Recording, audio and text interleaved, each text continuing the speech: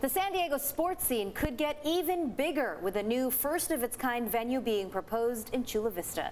Good evening. Thanks so much for joining us. I'm Marcella Lee. I'm Jesse Pagan. An investment group is looking to transform Chula Vista's bayfront by building a multi-billion-dollar Major League Soccer stadium and sports complex. CBS 8's Rocio de la Fe shows us what they want to build and how people there feel about it. If the proposal were to go forward, the project would be built on this vacant land behind me. Developers say it would be the nation's largest soccer stadium and put the South Bay on the world stage. It can really change the game in Chula Vista. An investment group known as Petra Development plans to create a massive sports and entertainment complex in Chula Vista. The group says a $2.5 billion project would bring new life to the bayfront.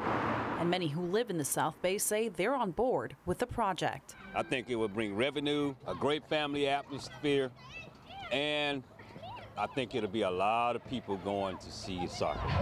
Well, I think it'd be nice to see some soccer games. Well, I think it would be a good idea for the youth. I think it would bring a lot to San Diego and Chula Vista. Petra Development's proposal would include the MLS stadium with a built-in hotel, complete with an athletic training center, youth practice fields, restaurants, shops, and much more. In a statement, CEO and managing member of Petra Development, Frederick McDonald, says it's a dynamic mixed-use project that will honor the rich culture diversity of South Bay. McDonald says while the project is ambitious, his team is committed to investing time and resources to bring the vision to life.